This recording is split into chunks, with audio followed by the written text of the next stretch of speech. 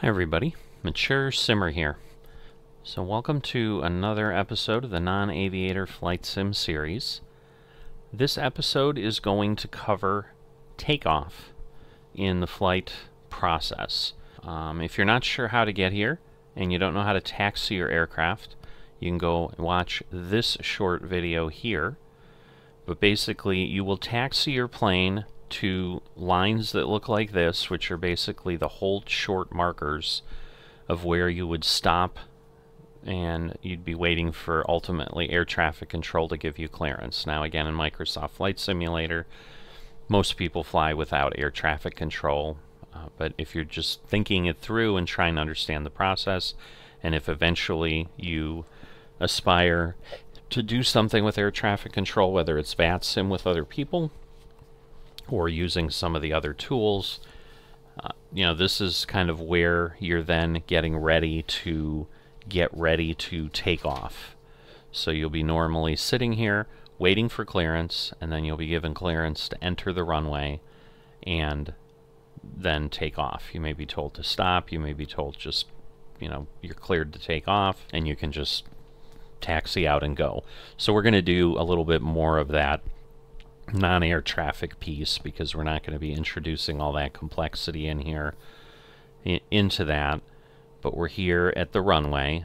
And so what you want to do before you get rolling is you just kind of want to do final checks and make sure everything's ready. So in this plane, this is setting my trim.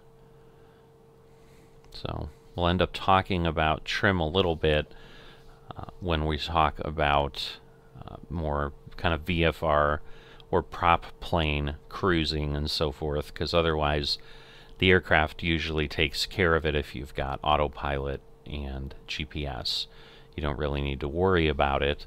But when you are taking off, you do typically want your elevator kind of in the spot that is being indicated that it should be, and you may get warnings otherwise. So for example, let me trim this inappropriately.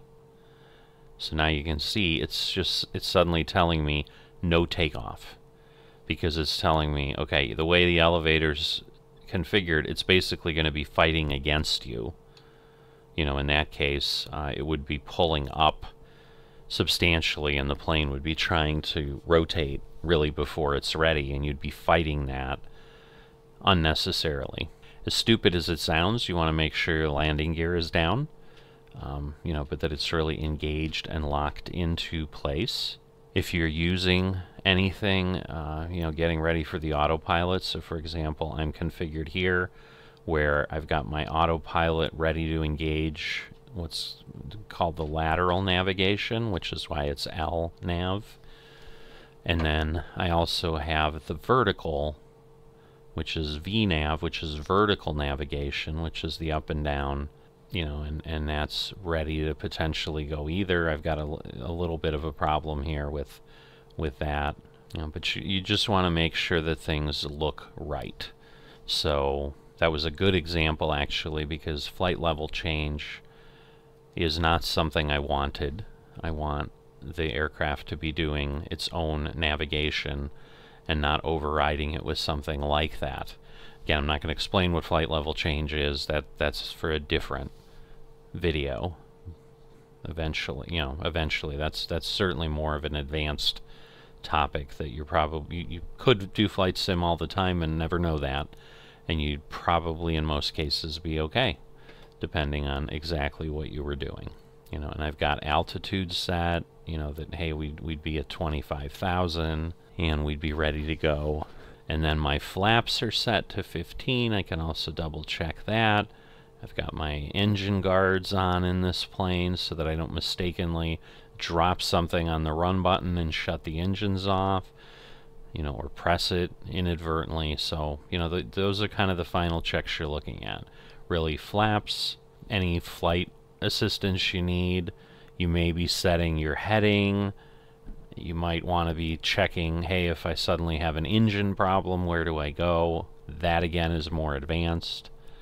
But at the basic level, make sure your flaps are ready for takeoff, and make sure your flight computer or any navigation you're going to be using immediately afterwards is ready to go. So I am in that situation here. So I will release my parking brake, and I will taxi out to the runway, but I will not go ahead and immediately take off. So again, normal process as you would be doing with taxiing. You just need to get the plane rolling. You don't want to be going incredibly fast or anything, so don't spin your engines up to full throttle. This is not the time to do that. And again, I've got my reference point that I use. Now, these yellow lines are not necessarily lines that you're using to enter the runway. Those are typically taxi lines for exit. So the guidance that I've seen is you want to give yourself as much runway as possible. So rather than turning in on that exit line, you know, you can get set up on kind of, these are nicely known as the piano keys, you know, just because of the way they're painted. And they're usually at the end of any major runway. Obviously, if you're landing on a grass field or something, you're not going to have any lines. You're just going to have grass, but you're giving yourself as much space as possible. And you can see, you know, where we, in essence, maybe could have come in on that line, but sometimes the lines are much sharper than that to get you there. So at this point, we're going to talk about what happens in takeoff before we do it, because it all happens very quickly. I will try to reference it as I go. But basically, we're going to release our parking brake. We're going to get our engines up to full throttle. In an airliner, it's TOGA, which is, I think, takeoff. I don't know exactly what it stands for. It's not necessarily important to understand the term. You just need to understand you're basically putting the engines at full power so that you can roll as fast as you can and get ready to go. You then need to understand what the rotation speed of your aircraft is, and so if you're looking in your aircraft manuals or you're looking at the information, that's usually referred to as VR, which is velocity of rotation. And so that is, in essence, when you're going to pull back on the stick. So if you need to understand how a plane flies and the controls you use for it, I'm going to link to the video here of the flight controls and so forth, and how you do that. But you're going to basically rotate to get ready for a climb. When you hit the VR speed for this plane, that's about 120. So that's what I'm going to be looking for here. Again, you need to know where you're looking, so you need to know where your speed indicator is. It's here on this plane. My altitude indicator is here on this plane.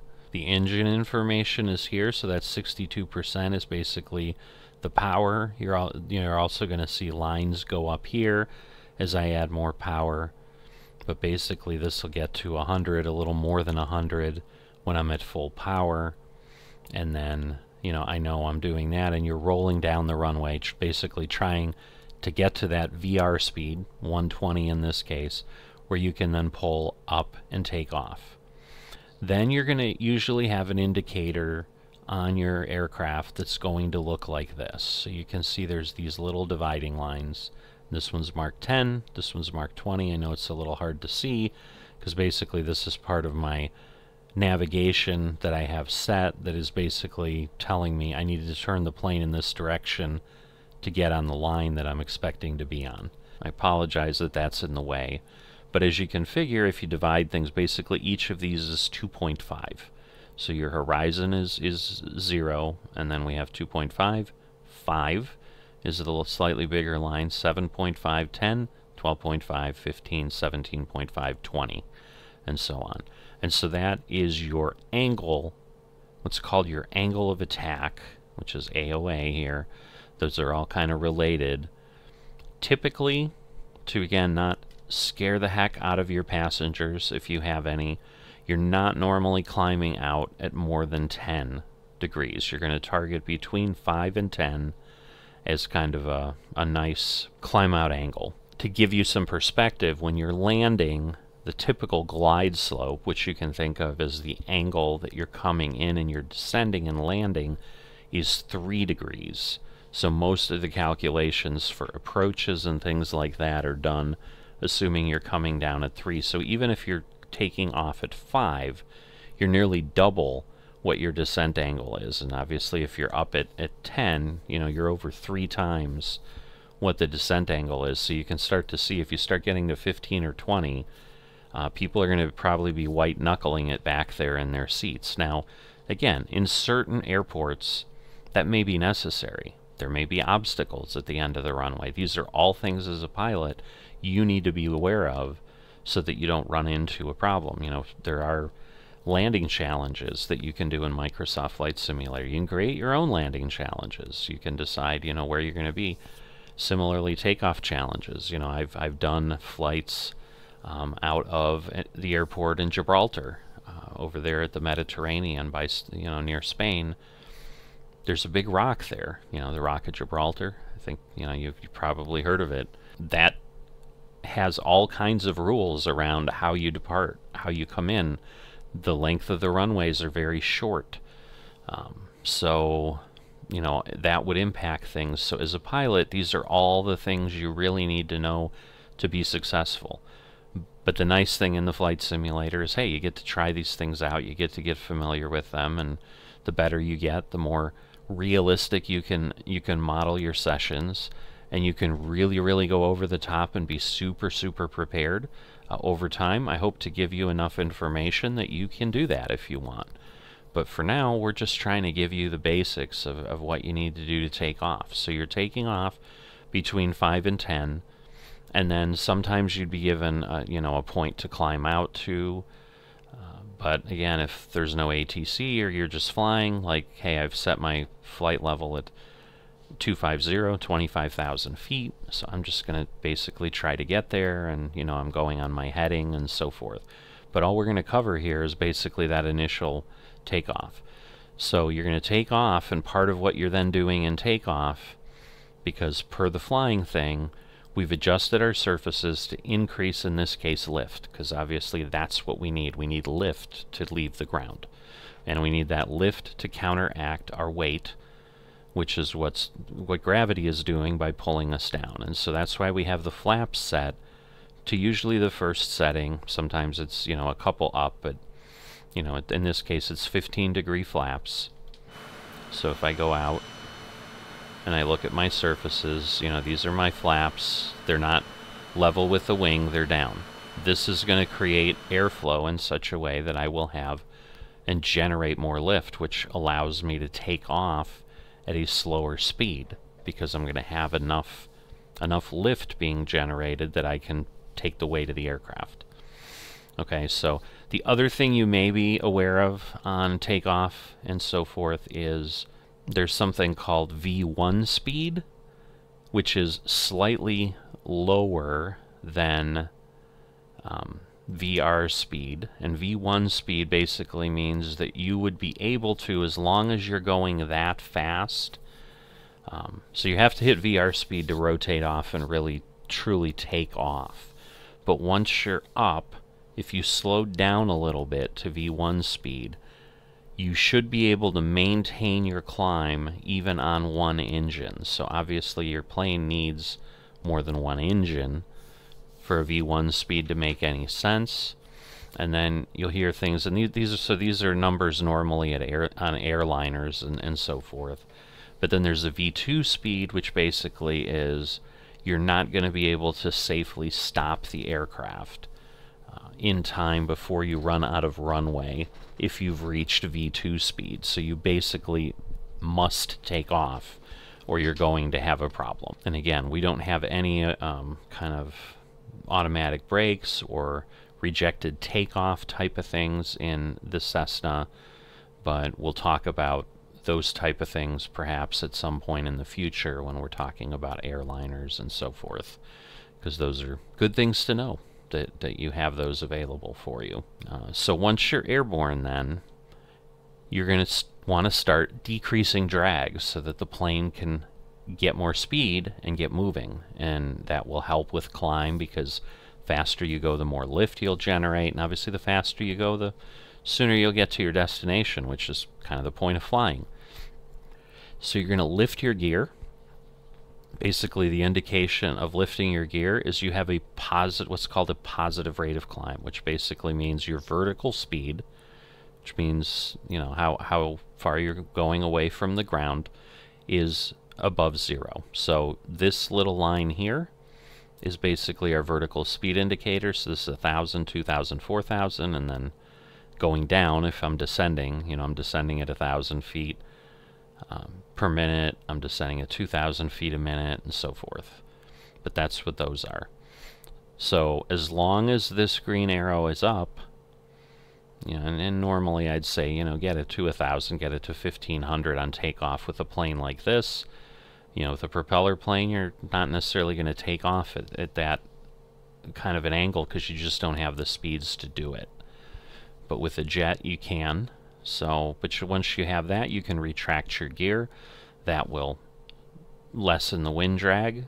Again, thrust and drag, so your engines are producing thrust. The friction of the air on the surfaces of the plane are producing drag. You're decreasing your drag. It allows you to go faster with the thrust you have. And then lastly, you're going to bring your flaps up to standard flight, which is going to be 0, and there's indicators usually that tell you you don't want to be going faster than this with flaps out, because otherwise you could do damage to your airframe. So again, depending on what your settings are in the flight simulator, it may not matter. You know, if you don't have all of that turned on, you'd be able to fly that way, but again, to properly fly, you don't want to do that. So that is the things you need to know for takeoff. That is what we will do. I will try to call those things out as I'm going, so you can see the instruments, you can see things. I'm going to kind of put my view down a little bit so that you can see things, but what you're basically looking for, engine speed here, flaps here, landing gear here, vertical speed here. If I'm hitting VR and my actual speed, you know, airspeed is here, those are the key things you're going to need to know and kind of keep an eye on to properly take off. And so I suggest you do this yourself many, many times. Your goal is always understand, know your aircraft, know your controls, and learn how to fly it. That's always going to be your target with any aircraft you decide that, hey, this is one I want to use within the sim. Just like any pilot, you're going to want to get very familiar with that aircraft. That takes time. You're going to have to do multiple flights, you're going to have to do various things. But the nice thing is, like, you can take off, and then you can pause the sim, and you can exit, and you can just respawn back here at the end of the runway, or over on the tarmac, or over on the apron, and do it all over again. Like, you don't have to do the whole flight. You know, that's the difference between the flight sim and whatever. So if it's, hey, I'm practicing takeoff with this plane, you can do 50 of them a lot faster than you could in a real plane, because you don't have to actually take off, fly the pattern, come back, land, do it again. You can just take off, and once you're 1,000 feet above the ground, you can stop. Let's go ahead. We're going to turn off the brake, so that went away there. And then I'm going to rev up the engine, so I'm pressing my throttle button. You can probably hear them spooling up, but you can see the number. And you can see those white lines rising, so now we're over 100. Now you can see numbers. I'm at 60, I'm at 70. You're wanting to use your rudder to keep yourself going down the center line, so usually a little bit of right rudder. There's 120. And there you go, and you can see it took off very easily. My indicator is in the positive, so I'm going to gear up. Now you can see the little red line above the speed went way up, but that also meant my angle of climb went way up, so I'm going to lower myself, because right now I'm climbing at 2,000. We're going to head over here so that we're kind of going in the right direction. We're at the outer marker. That's what that beep is. You're going to want to throttle down, because you don't want to go over speed, because that will also damage the airframe. And now, you know, technically I'm above my flaps, so I'm going to set this. Whoops, I did a bad thing. I started climbing very, very quickly. Alright, so part of this is I didn't slow down fast enough. You don't need that much power once you're off the ground. Like, you can put your engines down pretty quickly. Because, yeah, I'm still climbing at like 3,500 feet or 2,500 feet. But that is takeoff. So I'm going to go ahead and continue on a little bit here. But, you know, that is what you need. Flaps up, gear up, get yourself climbing, and then, you know, get yourself going, and, you know, then you're into the climb aspect of the flight, which I will cover next time. So if you've enjoyed this and have not dropped a like, please consider doing that. And if you have not become a subscriber yet, please consider that as well. And I will see you next time.